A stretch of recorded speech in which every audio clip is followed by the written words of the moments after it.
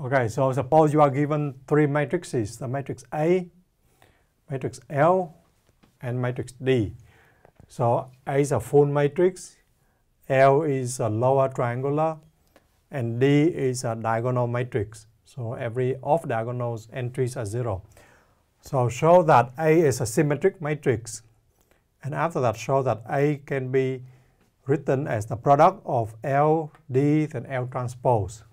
So we do it step by step. So a matrix A is symmetric when you have A equal A transpose.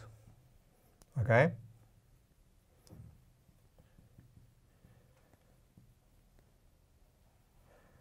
So now you take A transpose. So A transpose is you just take the row and you transform it in a column. So 2 minus 1, 2, then minus 1, then 1 minus 1, then 2 minus 1, then 3. So you transpose all the rows into the columns. And now you check. So now it's the same at the matrix A. Okay, so the same at matrix A. So A is symmetric.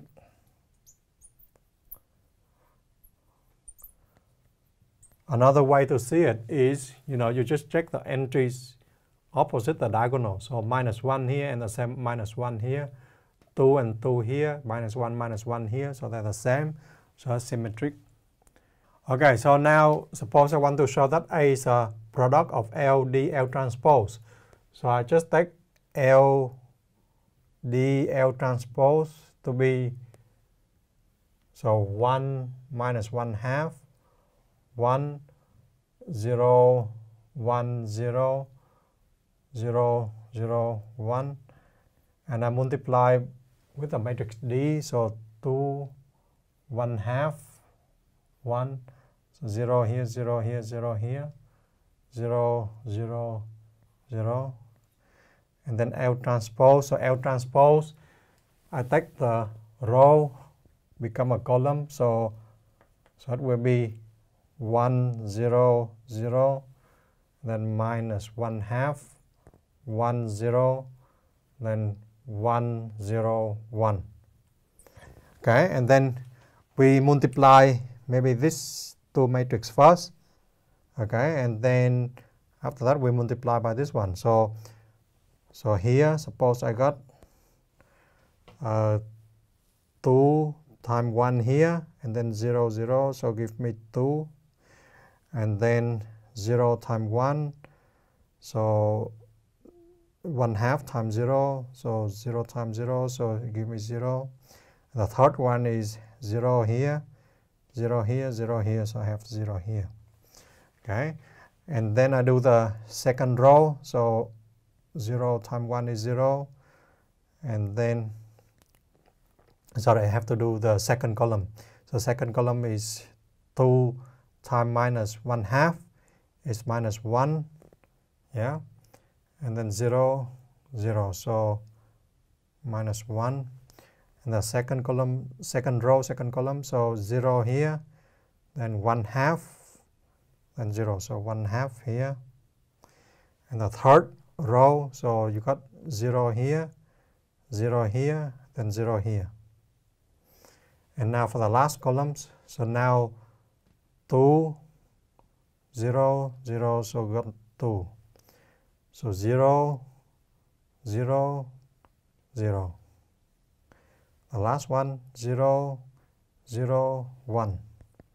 So I multiply the last two matrices, and now I multiply with the first matrix. So 1, 0, 0, minus 1 half, 1, 0, 1, 0, 1. And now I multiply the first column and first row. So 2, 0, 0, so give me 2 here. And then minus 1 half times 2 is minus 1 and 0, 0. And then 1 times 2, so 0. 2 and then 0, so 2 here, yeah. And then I do the second column, so minus 1, then 0, 0, so minus 1 here.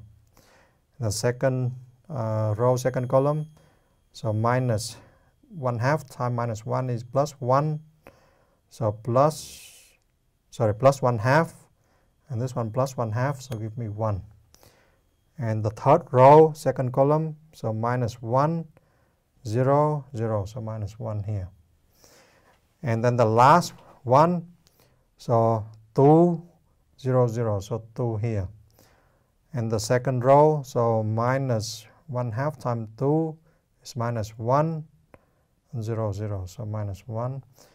And then the last one, 1 times 2 is 2, 0, then 1, so 3. So is it the same as original matrix? So 2 minus 1, 2 minus 1, 1 minus 1, 2 minus 1, 3. So it's the same as the matrix A. So we verify it by direct calculation. Okay, so now we are going to find the Cholesky factorization of the matrix A given this identity. So remember, the Cholesky factorization is when you can write a matrix as a product of a matrix R transpose R when R is an upper triangular matrix. And now we make use of the previous equations. I mean A equal L D L transpose in order to find out the Cholesky factorization. So now suppose I write A equal L D L transpose. But now I want to split the matrix D into square root of D times square root of D times L transpose. Okay? And remember, the matrix D is diagonal. So the square root of D is just a square root of all the entries. Okay? And then now I combine this two product, So then I can write this one is the L square root D time. So remember the matrix square root D L transpose. It could be written as L then square root D everything transpose. Because when you transpose, then you got like square root D transpose, which is the same as square root D and L transpose. And now I will label this matrix to be R transpose. Okay, I label this, and this matrix will be the matrix R.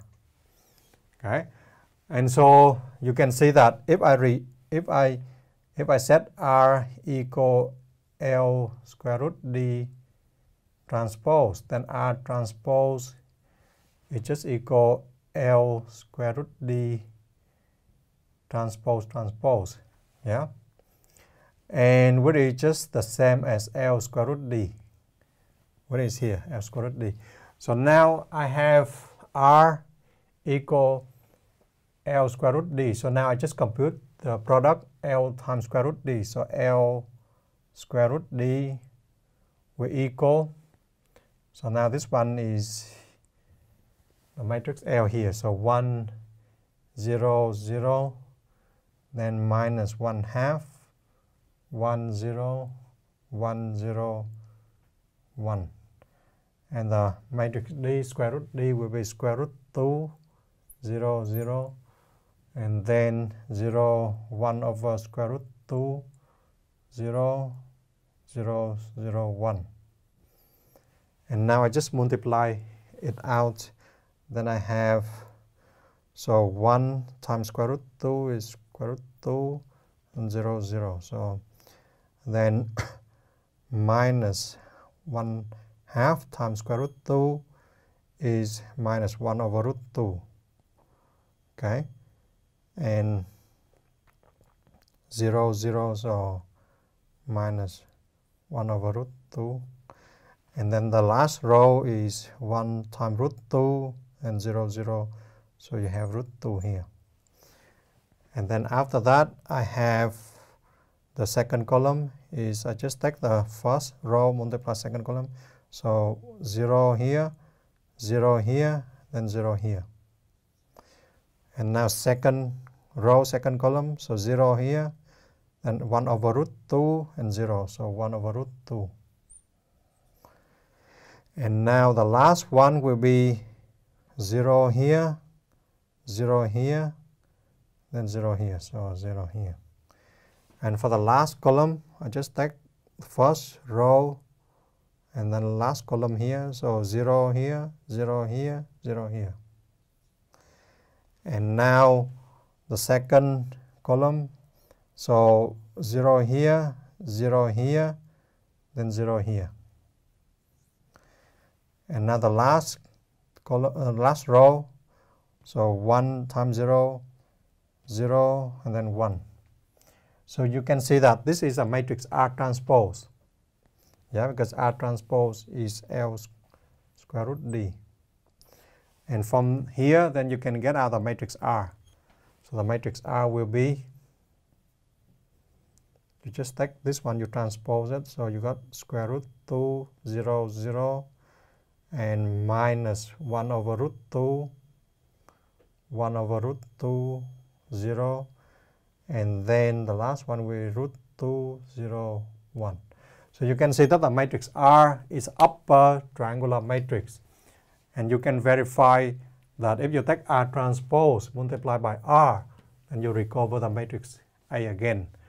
And this is called the Cholesky factorization. Okay, so now we will show that if you have a Cholesky factorization, it means that when you can write A as a product of R transpose R, R is upper triangular matrix, and R is non-singular. Show that A is positive definite. So R is non-singular.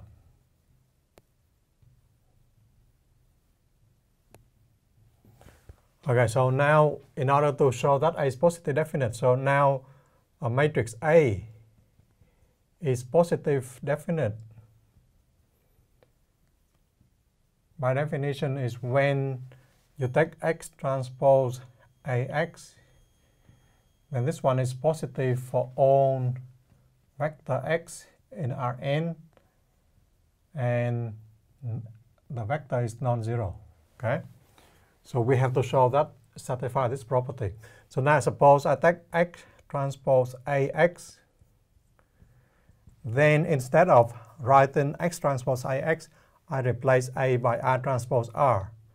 Then I have X transpose R transpose, then R, then X. Okay. And so the first two terms I can rewrite as Rx transpose times Rx. Yeah. And now this one is nothing but the two norm of the vector Rx square.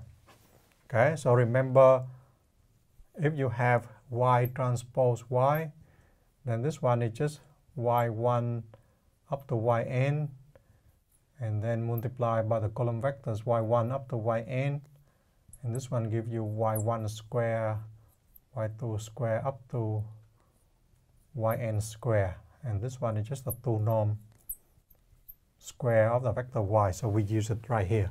So the vector Y just Rx. Okay, and you see, because this one is square of some quantity, so it's greater or equal 0 for all vector X in Rn. Okay, so now what happens if Rx equals 0? So if Rx equals 0, because R is a non-singular matrix, so X has to be equal 0. So because R is non-singular.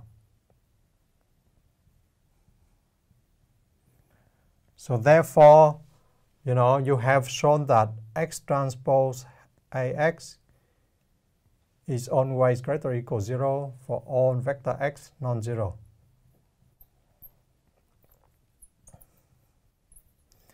And therefore the matrix A is positively definite.